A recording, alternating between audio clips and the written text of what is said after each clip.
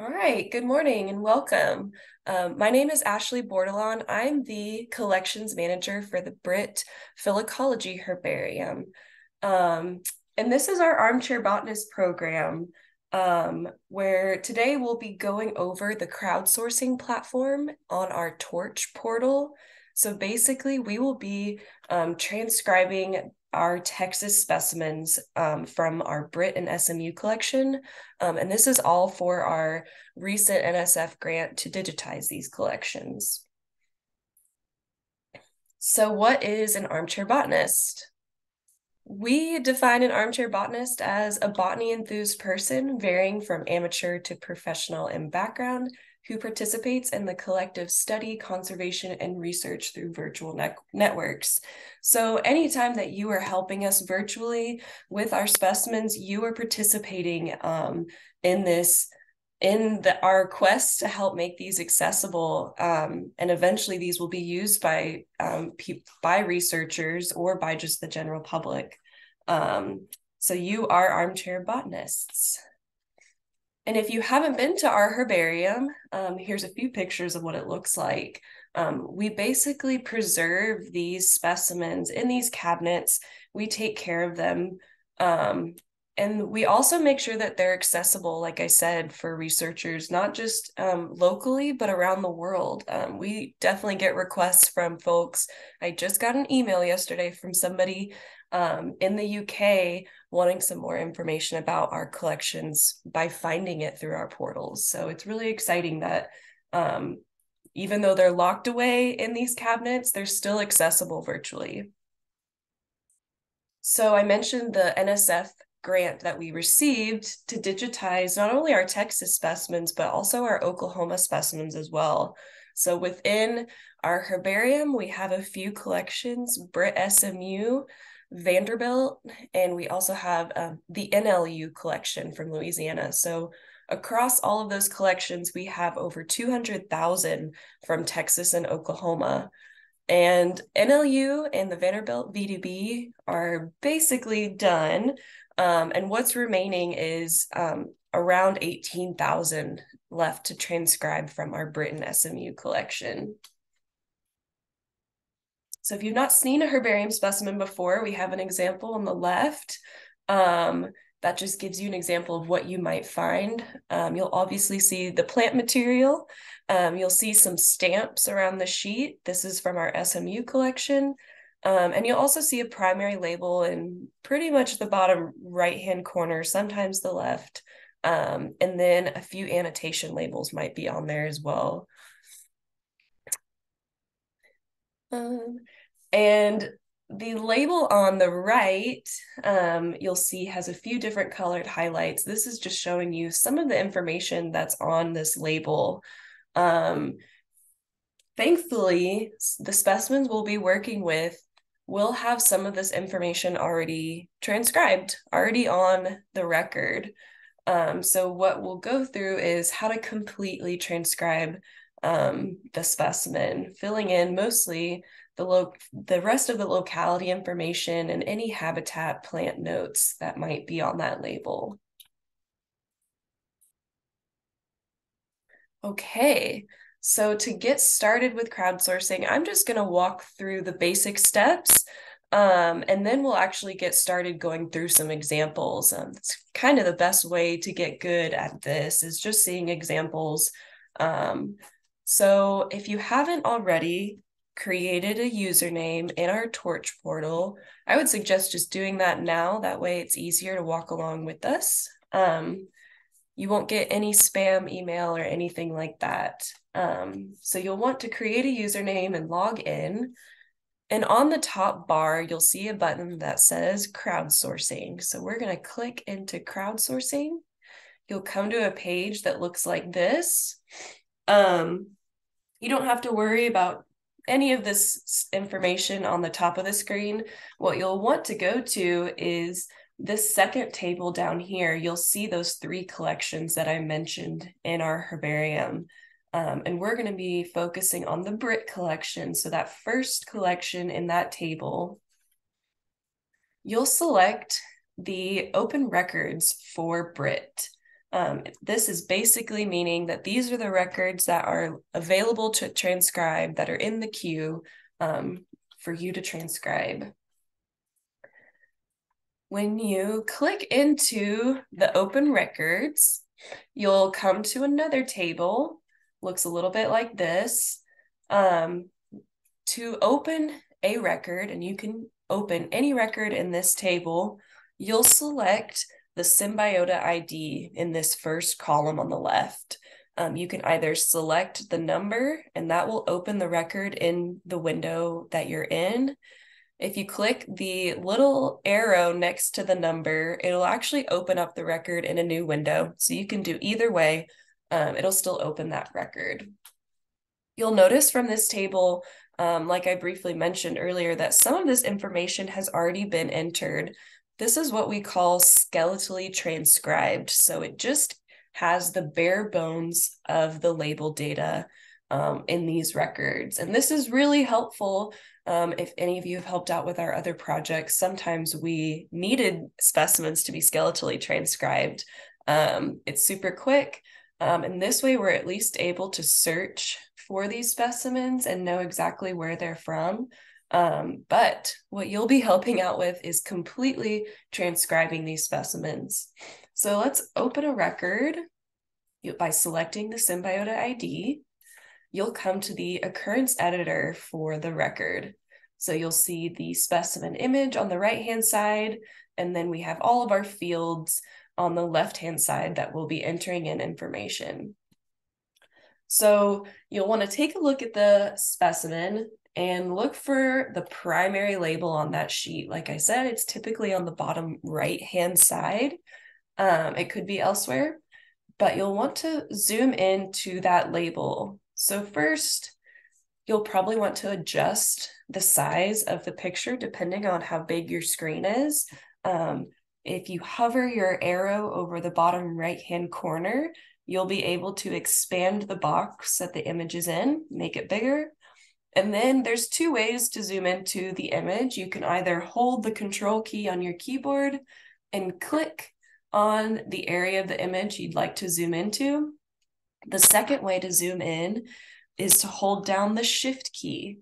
And as you hold down the shift key and click on the image, some crosshairs will come up. You can move your mouse forward to zoom in and move it backwards to zoom out.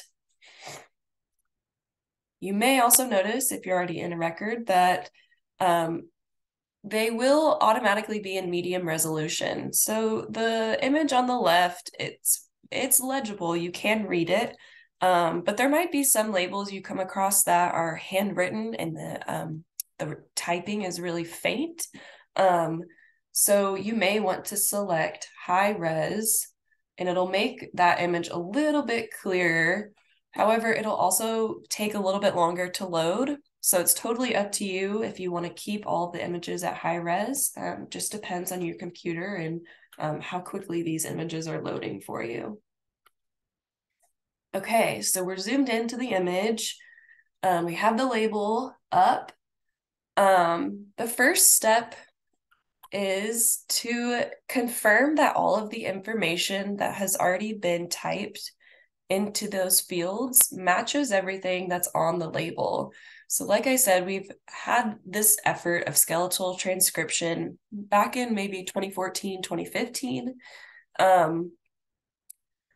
So volunteers and staff have already done this for us, but it's possible that they may have missed information or mistyped. So just confirm that yes, the collector is correct, the number's correct, collection date, scientific name. We should all be in Texas, but make sure the country, state, and county all matches the label. So one of the things that may be different of all things would be the scientific name. So we grab that scientific name from the primary label. However, there could be other annotation labels around this primary label with a more recent date. And in that instance, we'll want to update the scientific name if it differs from that primary label. And we'll have some examples as we get going. Next, once everything's confirmed, you'll start typing in the locality. That should be the first bit of information to fill in. So in the locality field, you'll grab that data from the label. For this example, it starts at near entrance to Blue Beaver Park, west of Lawton.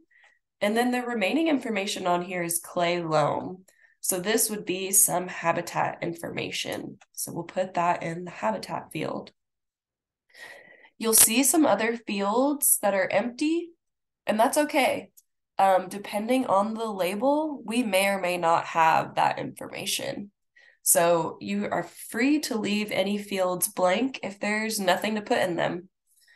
So for this example, we didn't have any plant description or any other notes.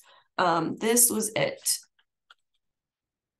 And lastly, once you've completely transcribed that label, you'll set the status to pending review. This way, I know that I need to, myself or other staff needs to review it once you've complete that transcription. And once you set your first record to pending review, every subsequent record afterwards will stay at pending review. So you'll only have to do this for the first record you do for your session that day. And Lulu just asked, why is loam considered habitat and not substrate?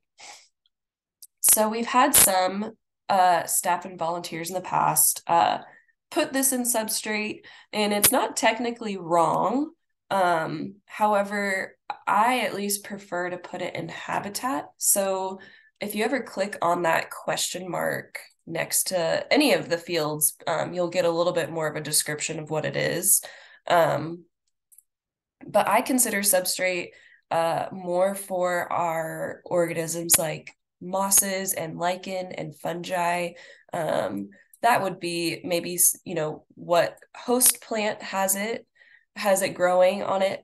But also for substrate, if anything, I've used, if the label has any specific soil type, like a named soil series, like Catahoula Formation is one example I've seen. And we may see some other examples here, but for clay loam, sand, anything like that, we would put in habitat, not substrate. And it's okay if you end up putting it in substrate. Like I said, there's records that we have that have this information in there, but my preference is putting it in habitat.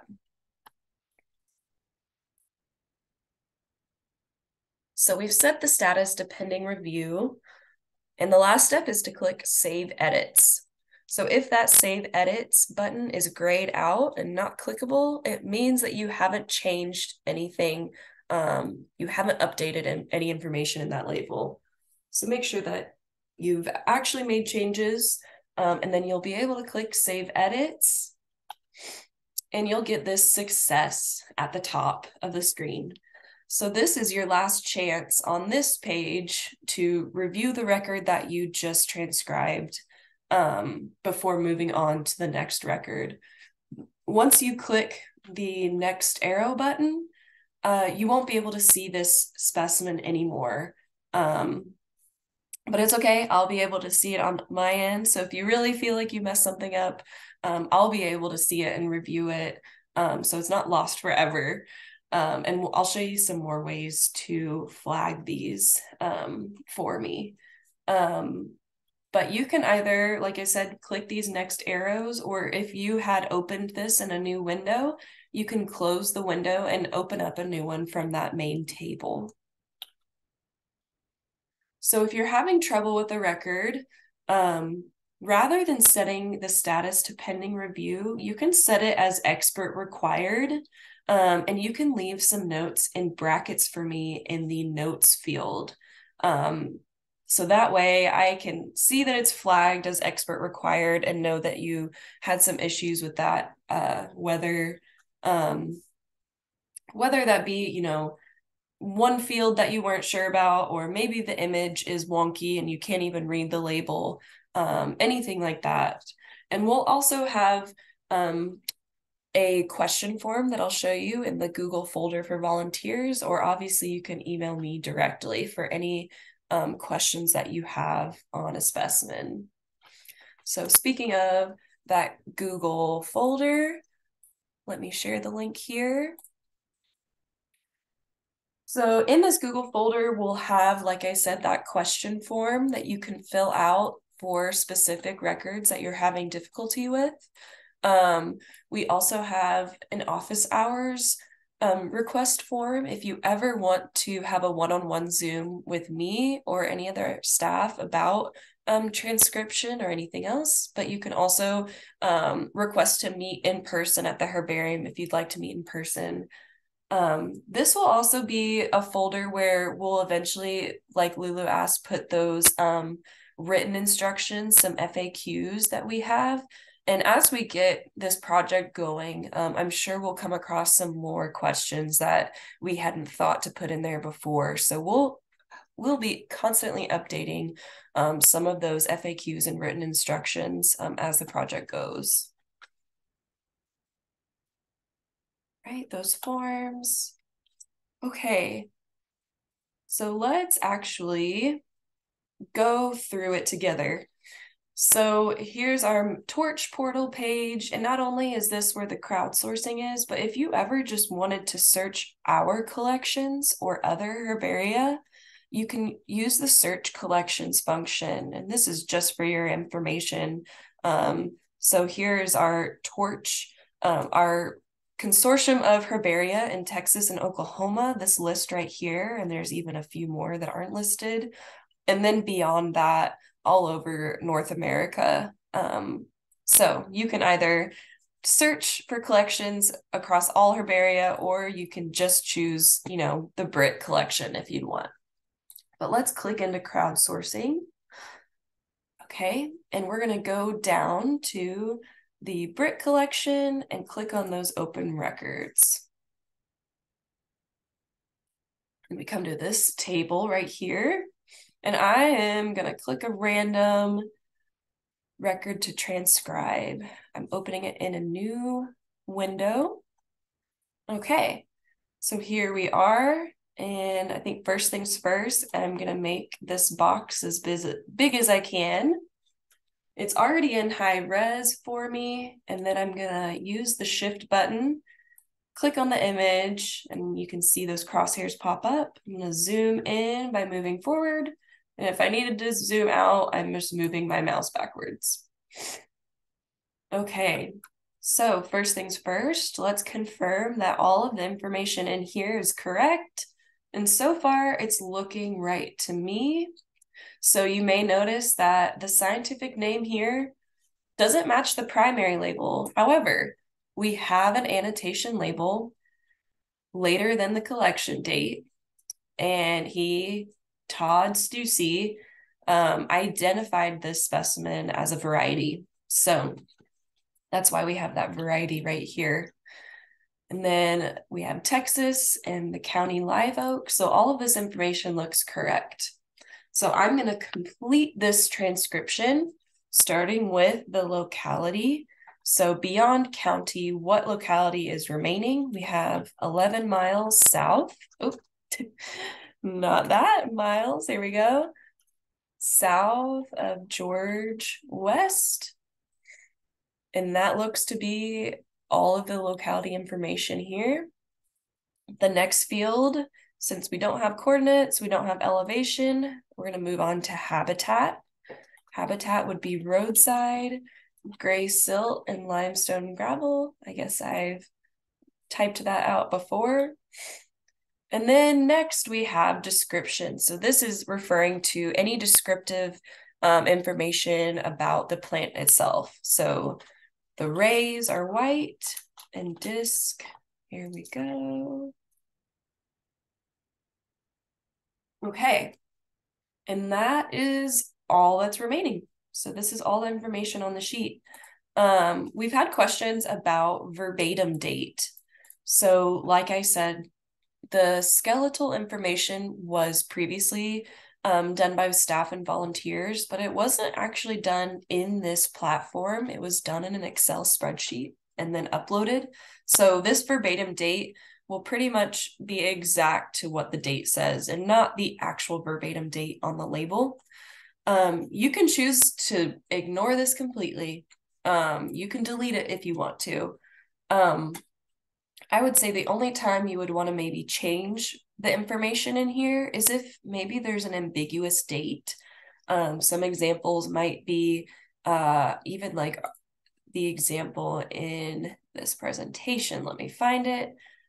This one was 6402. And if you know that United States, we don't do our dates like everyone else in the world. So this could potentially be interpreted as April 6th, 2002, rather than June 4th, 2002. So this might be an example where I put this verbatim date in the verbatim date field, just in case someone wants to argue that it actually wasn't April, or it was April and not June, vice versa.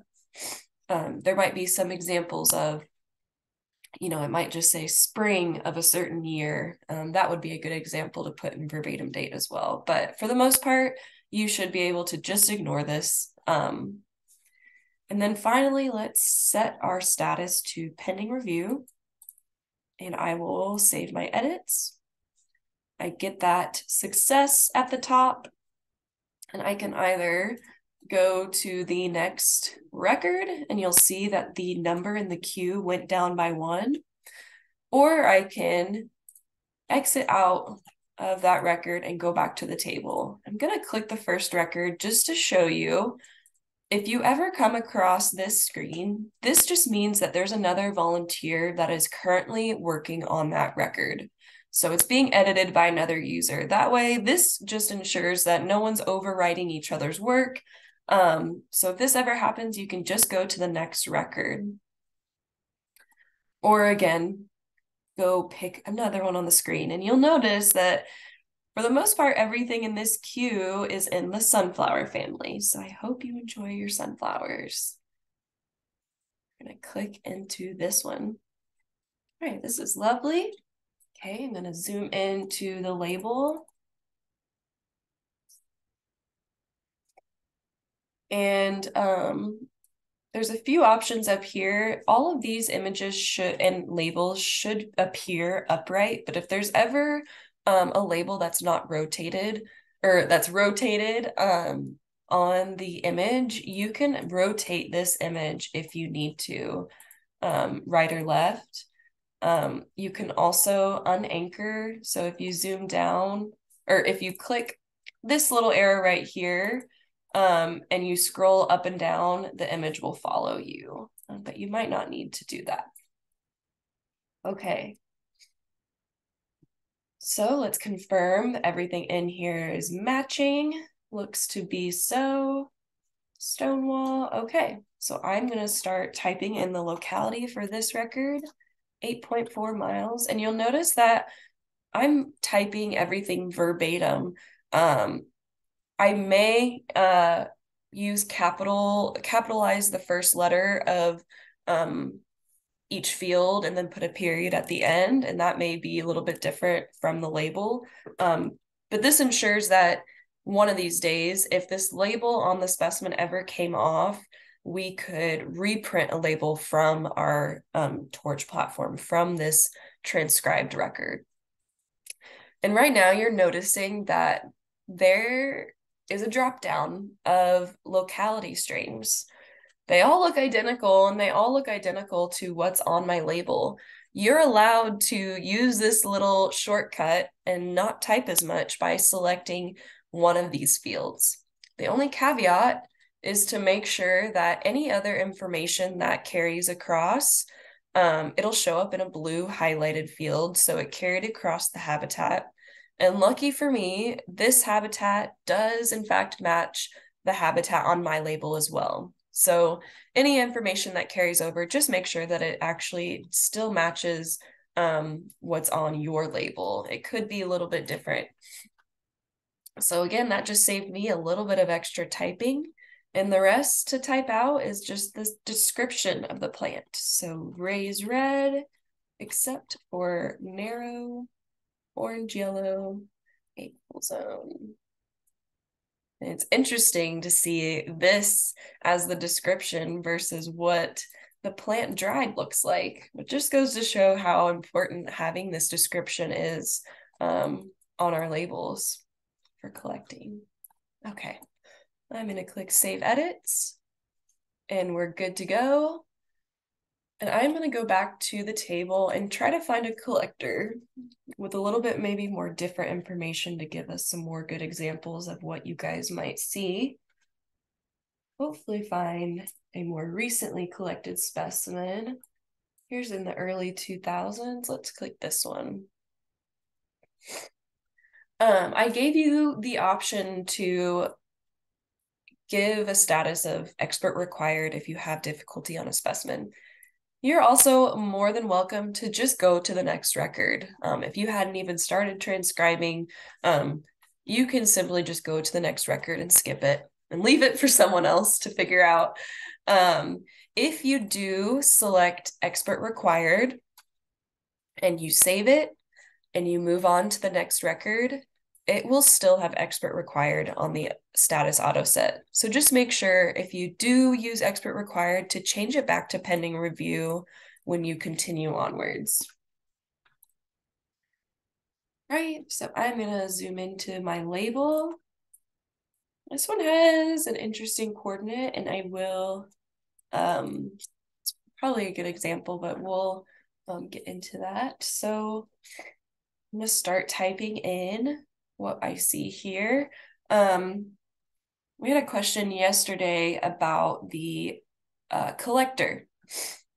You may see variations of the collector in this field. So if you would really like to, you could add in that extra L. However, it is the same. It's referring to the same collector. So you may see G.O.L. Fisher, could be George L. Fisher in here, as long as you can confirm that they are at least the same collector. It's okay if there's some variation to the name. You don't necessarily have to correct or update that. We also had a question yesterday about the authorship that came after the scientific name. So we have a genus, Gaillardia, we have Suaevis, the specific epithet, and then we have this authorship. This is information that is kind of behind the scenes and that you don't have to worry about typing in yourself. There's a button up here that says long form. If you click long form, it's going to expand and give you a whole bunch of other fields. It's a little bit overwhelming. So we want to avoid having y'all have to open long form to put in any information, but this is just to show you that there is an author field, and that when I start typing in a scientific name, it will automatically update. So I just removed the specific epithet, but I'm gonna move it back, and you'll see that it automatically gave me the authorship and the family. So that's why you don't have to worry about those 2 bits of information, recording that anywhere. There's also a common name on this label. This is something else that you can totally ignore. It's possible that this specimen isn't actually the species. Someone may come along and identify it as something else, and then this common name may or may not be relevant anymore. And it just varies. Common names are, they vary by region. They could refer to more than one scientific name. So it's nice to have on the label, but we don't necessarily need to record it in any of our fields.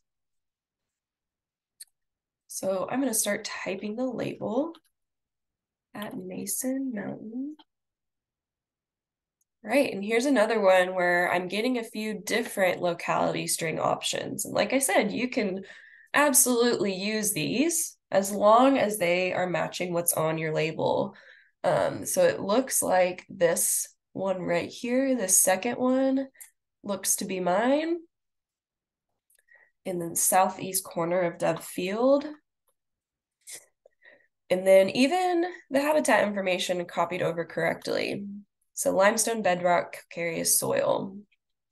The only thing that is not on here is this UTM and some numbers after it. This is actually some coordinates. So You may be used to minutes, degrees, seconds north, same west. This is just another way to have written coordinates.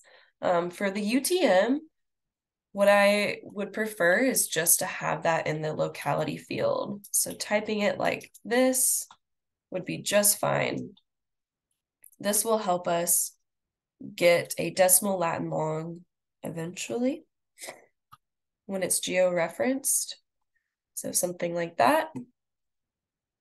If you have any other coordinates, like I said, minutes, degrees, seconds, etc., there's a button right here, the little F button. If you select that button, you'll get these two yellow fields. So you can enter in the minutes, degrees, seconds, and here, insert lat long values, and they'll show up in verbatim coordinates and you'll get a decimal lat long. So maybe we'll come across an example like that. But for the most part, a lot of these collections are older.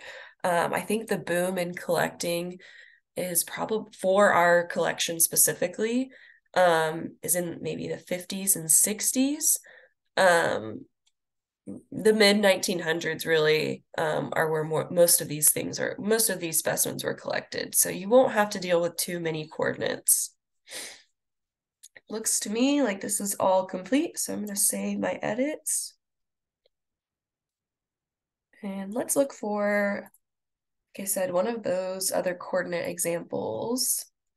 Trying to think of folks who I know, some collectors that may have some of those on their labels.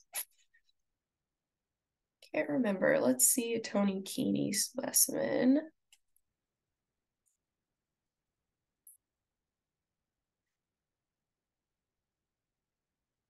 All right, no coordinates, but let's just do this one since we're in here. Confirming all of this is correct. Let's start. So this is an interesting example. Kind of has habitat and locality information combined in one sentence.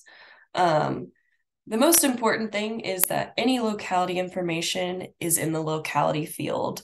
When we eventually assign a latitude and longitude to these records through a different type of platform called geolocate, we're only seeing the locality string.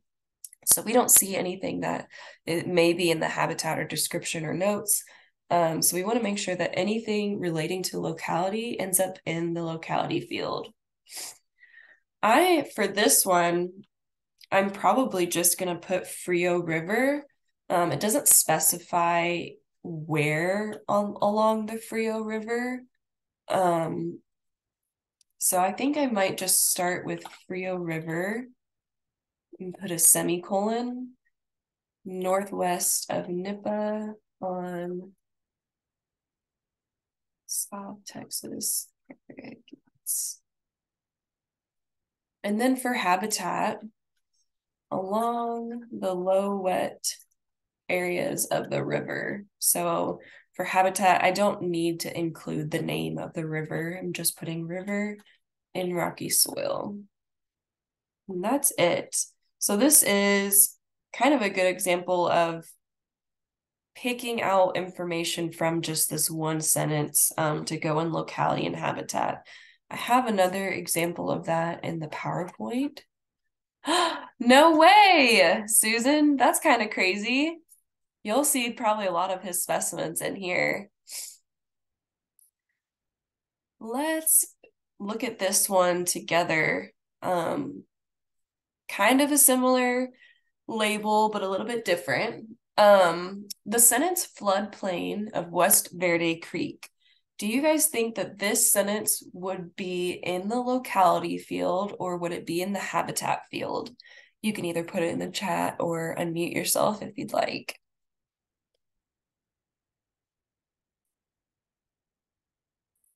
Habitat, yeah. Anyone else? It's a little bit of a trick question because it's both. So like I mentioned in that other example, we want to make sure that anything locality based is in the locality field. So West Verde Creek, that's a name of a creek, and we can find that on a map. So we do want to include that in locality. However, that's definitely some habitat information too. So you can actually repeat that information in the habitat field. But we don't necessarily need to include the name of that creek. So in this example, I did put floodplain of West Verde Creek in the locality field, but I also repeated that in the habitat field and just excluded the name of the creek.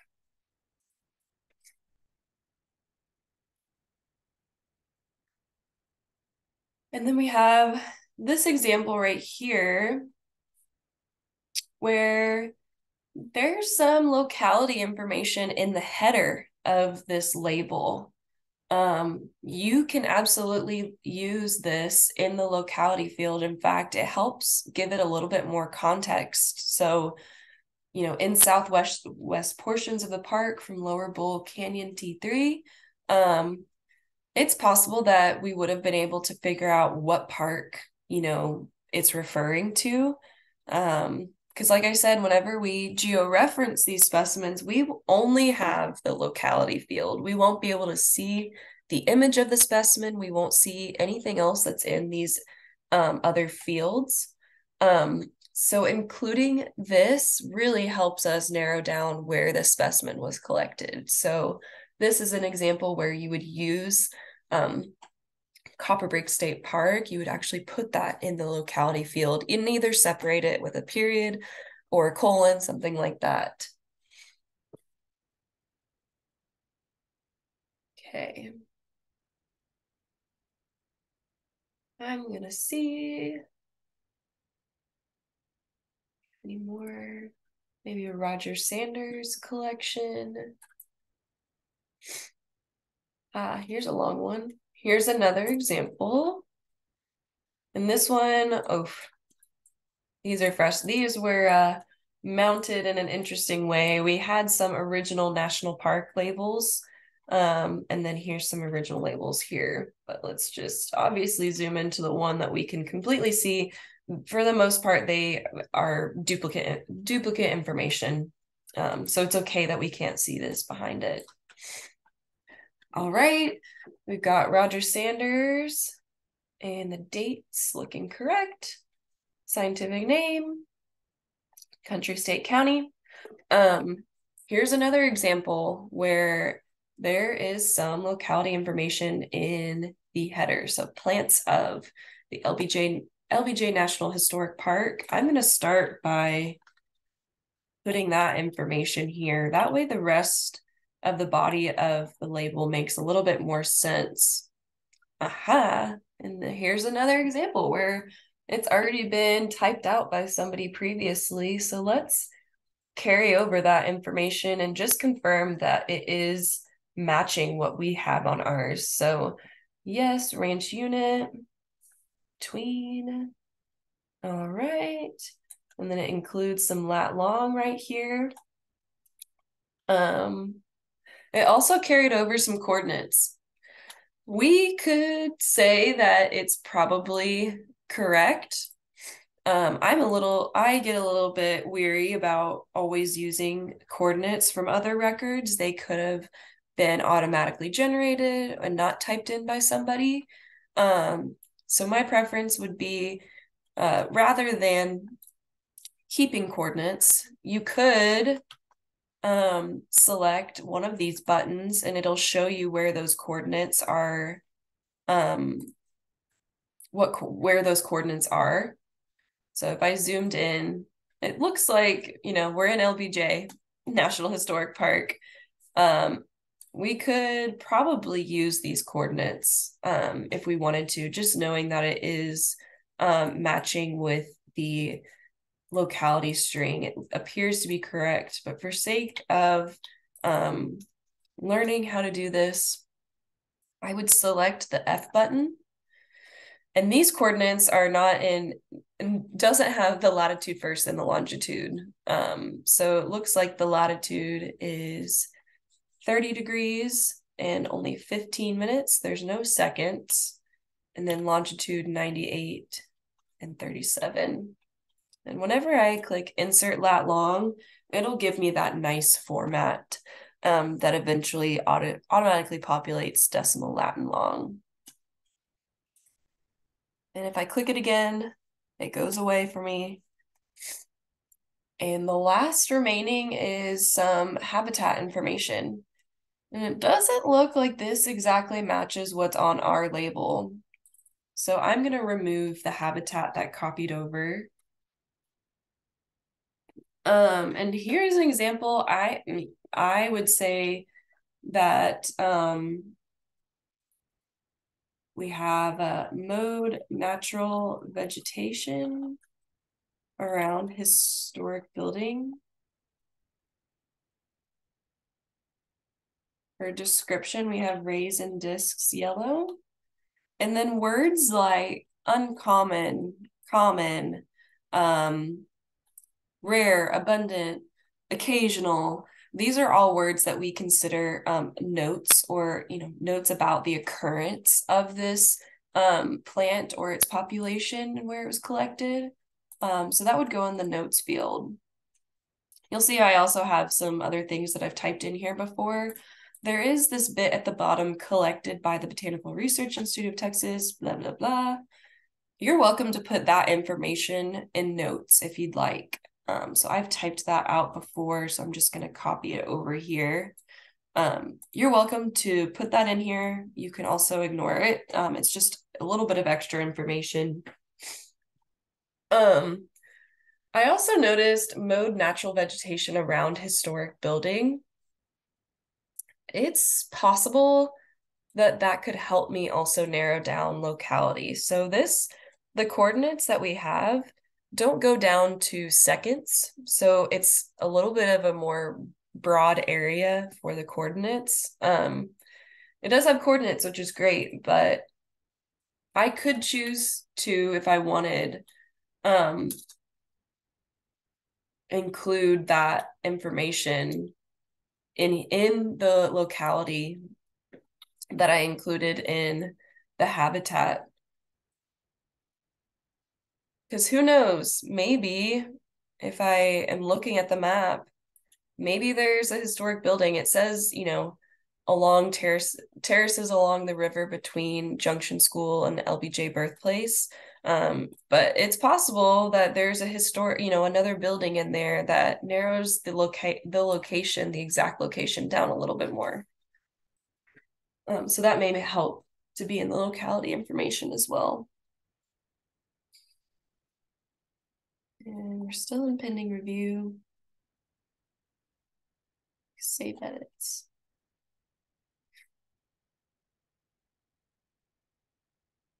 And let's go back to our table. We have a little bit less than 15 minutes until the end of the hour. So if you guys have any burning questions, please feel free to unmute yourself or type any questions you may have in the chat as we wrap up a few more examples before we go. Like I said at the beginning, the best way to, get good at this is to just keep practicing and pulling information from the label, see how it's formatted, because every label is going to be different. This is a Eula White House specimen. Let's zoom into the label. I'm confirming all this is correct. And I'm going to get started typing.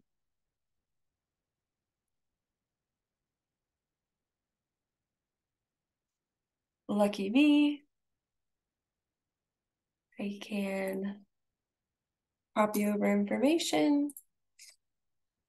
And this habitat doesn't match what I have, so our habitat is actually Rocky Limestone Hill.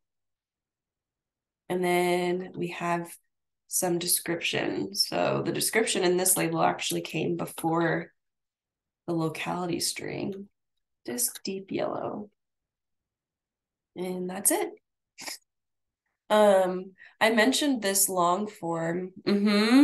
Thanks, Linda Jo. Yeah, I mentioned this long form, and how for most of these records, you will only need to enter into fields that are on this page right here. There's some examples where you may have on the label some associated species.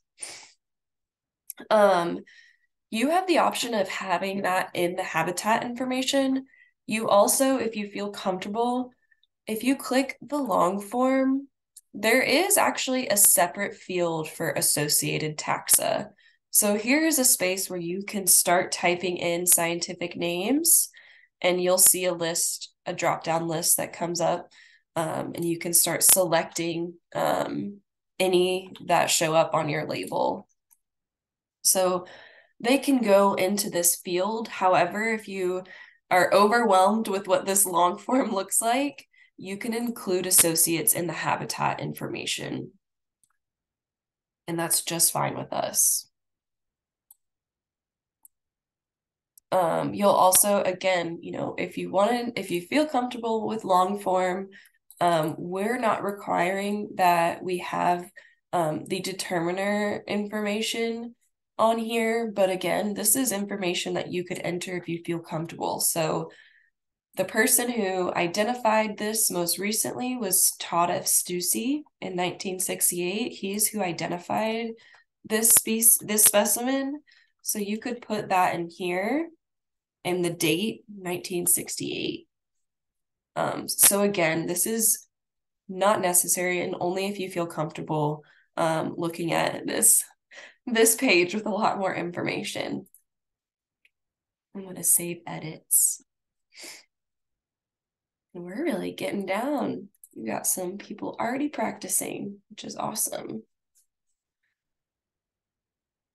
I know for sure some associated species will show up on Carr's specimen. Let's see if we can find any of his. Here we go. This should be a good example. Bill Carr's labels are usually a little bit more involved. Might not be associated species on here. And it looks like associated collectors were also included. So that might also be a field where the previous transcriber may have missed associated collectors. So just confirm that any other names, associates on the label is also an associated collectors. It looks like they did that. Right, but this one has a little bit more information regardless. So let's start typing in the locality. Looks like this starts a little bit halfway through this paragraph. Air miles southeast, and yay for us, we have a duplicate somewhere. This looks like it's matching exactly what we've got here, and it even has the correct coordinates. It carried over elevation, so this one was great. Locally frequent, that is one of those words or phrases that we're going to put in notes. So we'll keep that in notes. And then habitat starts in mixed early successional vegetation on silt or silt loam on level upland. And that is about it. And then lastly, the remaining information is some plant descriptions. So shrub forming rounded mounds, 4 to 5 feet tall and almost twice as wide. Flowers not seen. Okay. And I think that's it for this one.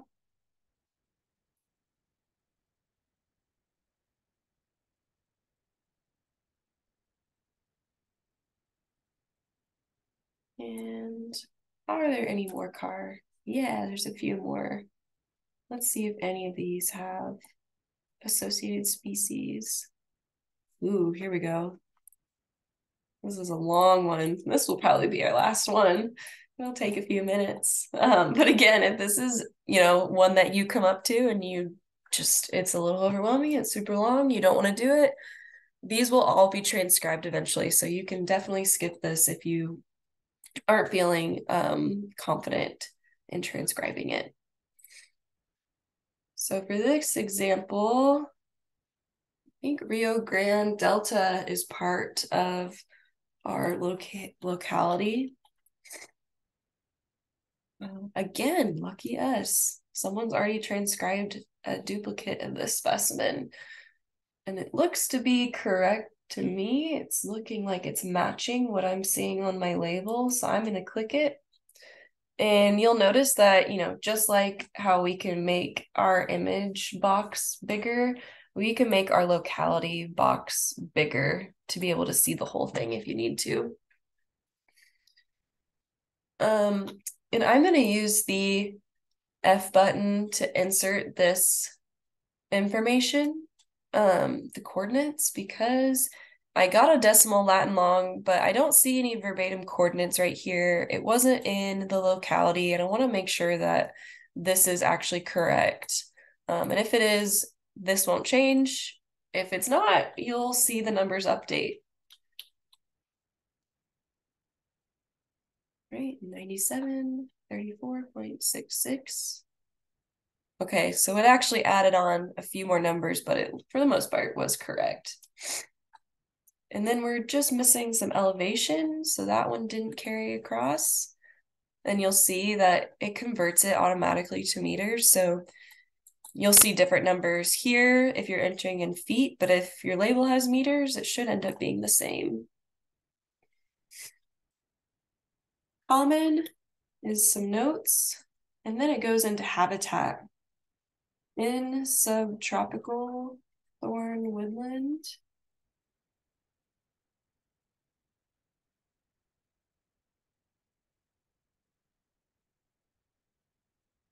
on level upland of,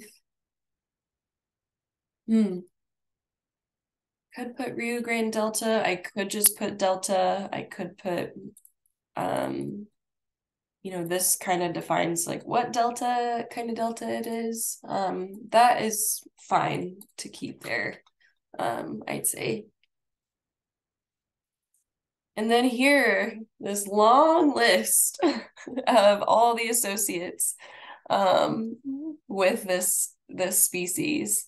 So here is where you have the option to just put this in the habitat information. So I could start typing woody associates include all of this list. It's a long list. For this case, there's so many, and I know that in this field we'll have a drop-down list, and it might save me a little bit of typing. So we can start putting those in here. All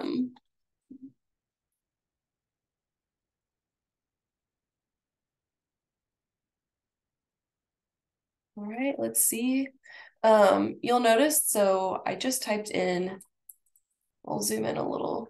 This is as far as I can zoom in. Amyris madrensis, and then it says A. texana. When you see that, the A. is just shorthand for whatever genus just came before that. And you'll know that it's correct because as I start typing it, yep, there was an A. texana.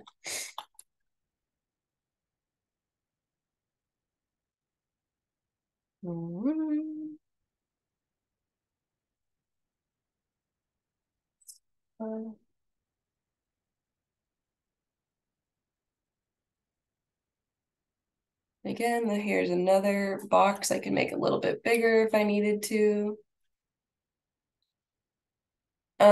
You may see SP dot either, you know, in this field, obviously, but you could just see a genus with SP dot. You won't ever see SP dot in the scientific name. That's just referring to, you know, the collector knew it was in this group, this genus. However, they weren't able to identify it down to that species level. So you wouldn't have to put SP dot and just put the genus. It's just a little bit more, I mean, you won't come across too many examples like this, thankfully. But since we're on it, I'm just gonna finish it out. And we're getting close to our time. Let's see if I can finish it by the hour. I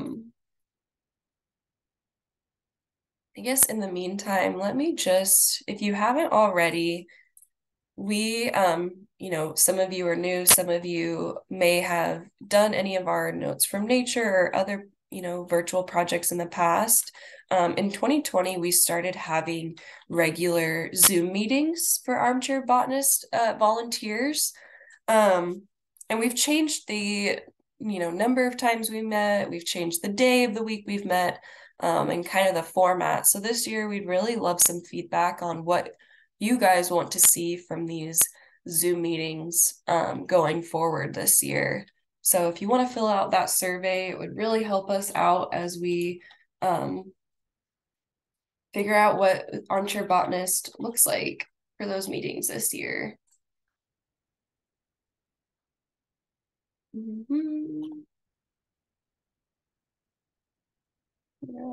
Xana.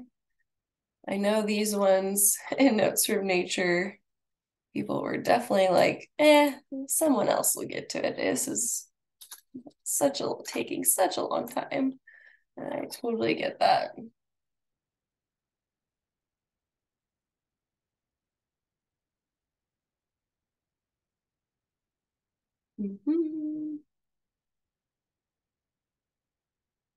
Montana. We'll go. We're getting there. Ashley, may I interrupt? Of course.